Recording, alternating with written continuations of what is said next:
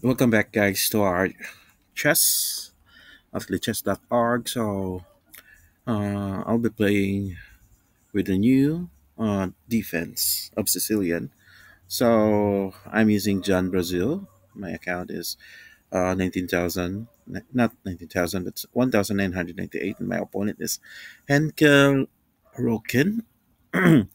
He have 1,978. So the game is called Sicilian Snyder variation. Snyder, something like that. Snyder. So it starts with e4. So c5 is the Sicilian, the aggressive way. Here he played the b3, which is what they call the Sicilian defense Snyder variation. So this is quite very modern and this is quite not necessarily new, but this is rarely used in chess or on high level chess game. So you can use this as a arsenal or a secret weapon or surprise weapon to your opponent.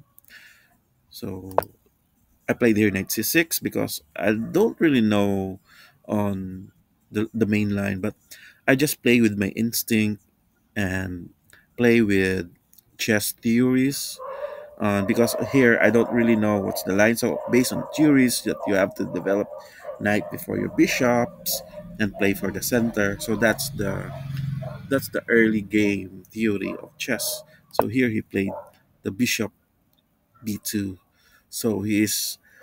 I think the Snyder variation is somehow created just to deny black of making a dragon. So if this is a counter for the dragon or for any dragon related defense for black. So this may be a good if your enemy is very very used to play dragon. So you can play this Snyder variation to, as you can see, you cannot go for bishop g7, right? So because this is already open. So that is suicidal if you do the g7 and bishop g7. So here I played just the simple chess theory, just play d6, just normally develop. And here he played the knight f3. And here, actually, I played here the very, very sticky developed knight f6. Actually, you could play it here. You can take this one because after this, my structure is somehow destroyed already by white, right? So if I take this, so I have a very bad structure here. But he didn't do that. Instead, what he did is he played knight c3. So after playing this knight c3, he defeat the purpose of playing the bishop b2. So actually, if you play bishop b2, you are looking to take advantage on the early game for this. If I were him, I'll just take this straight away because this is already a structured pawn defense. So the pawn here in the late game is very very easy to attack and easy to take advantage because the structure is not that good. So let's go back. So he played knight c3. I played g6. As you can see, I'm going to a Sicilian or dragon type variation. So he wasn't able to achieve the purpose of playing the Snyder to counter the dragon. So he played here the knight d5, which is a good move. I played here the bishop g7. Again, he has the advantage to take this f6. So I can have a double pawn. And he did that. I take it. Now I take it with my bishop. And we have exchanges of bishop. And this now totally, my pawn structure is totally somehow not that great. But let's see how it goes. So he played bishop c4. Actually, it should be bishop b5 based on the engine because as in chess, you should be playing with threats to continue threats with development. So this is what they call, if you put the bishop on b5, that is what called threats with development. you make threats while doing development. So here you just simply go for bishop c4. I castled. He played h3. So after he played h3, I think he was planning to. He don't want to have pinned on the g4 square. So that's the reason why he played h3. So here I played the knight e5. So this is quite very aggressive move. So if you take this, then I will restructure my pawn back to e5. So that will definitely benefits me. But let's see, he didn't go for that. Instead, he back his bishop on e2. Here I go for a5. So I was thinking that since this is already fianchetto, I can disturb the queen side, and maybe I can push this pawn on a4. So I have a very good open file, a file. So here I play d4, just breaking the center.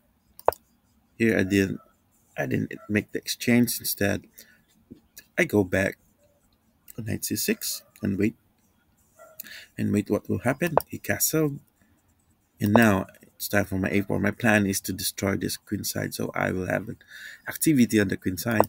So here he pushed the pawn. Actually, this is a bad move because I'm not really sure, but the engine say it's a good one. But for me, theoretically, this is a bad one because, as you can see, you have a light squared bishop, and the pawns are in white. So usually, you don't want to put your pawn the same square as your bishop because it will hinder the the accessibility of your bishop. So this theoretically this is not a good one, but I'm not sure. I'm not an engine. I'm just a human. Then I played here the knight e5, and also it has weakens the e5 square, so I have access now to that. Now he choose the queen d2, which I believe it's not an engine move. The engine move was knight d2, and after that maybe push the pawn on f4 to f5. So I think that will be the engine move. He put the queen d2. Here I go for the, because I was thinking he is also want to go to queen h6. So that's why I put my king here. King g7. Here he played h4. So he's planning to attack on the king side as well. So I played just counter it by playing h5. So just neutralizing the h pawn. Here go for the exchanges.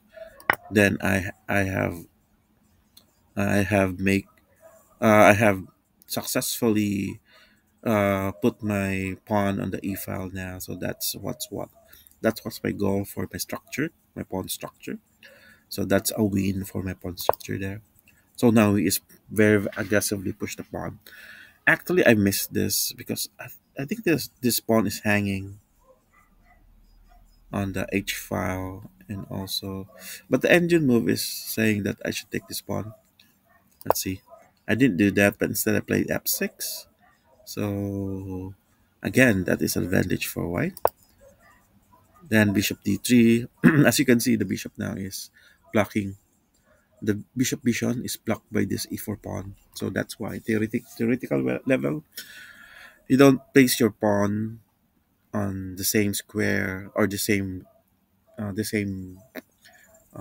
colored square of your bishop because it hinders the development of your bishop.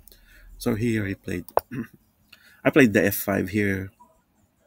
So I'm ready to have what do you call this exchange on this f and e file square. So he choose the f takes e5, which is, I think it should be okay. Then I take it back with my d pawn. He exchange on the other one. E takes e5.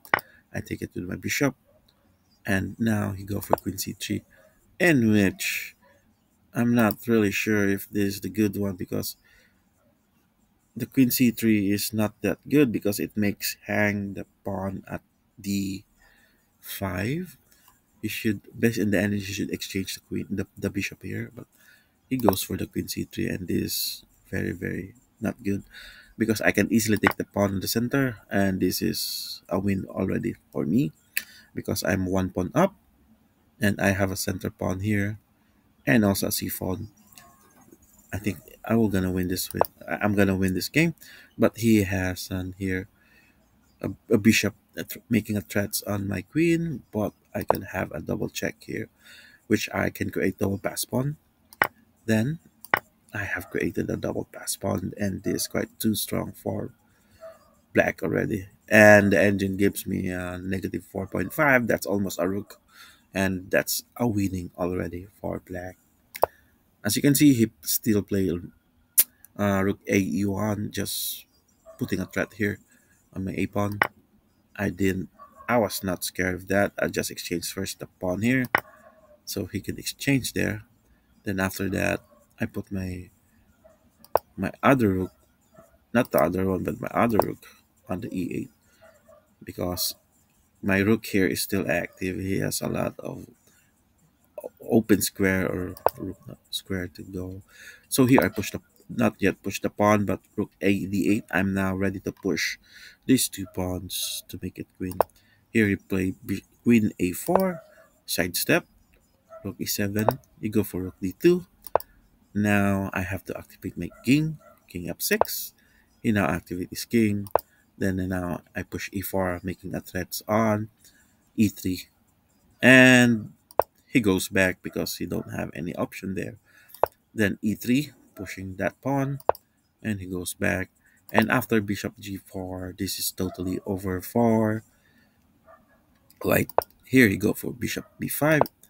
I didn't go for that pawn. Actually, yep, with bishop d3. I took that rook, took that back. Then I go for rook d6. Then I'm now preparing to infiltrate the king side of white. So after king g2, rook a6. Actually, this is a blunder because I'm giving away my rook here. I didn't notice that, but still, it's still a win based on the engine. As you can see, this one and this one. Then after this, you can push here, take. Then I think I have a strong pass pawn here. It's still winning. But what he did here is after I put my rook here, he go for bishop, takes it, take it, a4. I move my king, push the other pawn, c pawn to c3, and now d3 is a winning move for black because this two pawn is unstoppable. You cannot beat these two pawns, and one way or the two pawns will get queen, will get promoted to queen, and this is totally over for white. So that is your game, your Sicilian defense Snyder variation. Thank you guys for watching, and have a good one, and God bless all. Bye bye.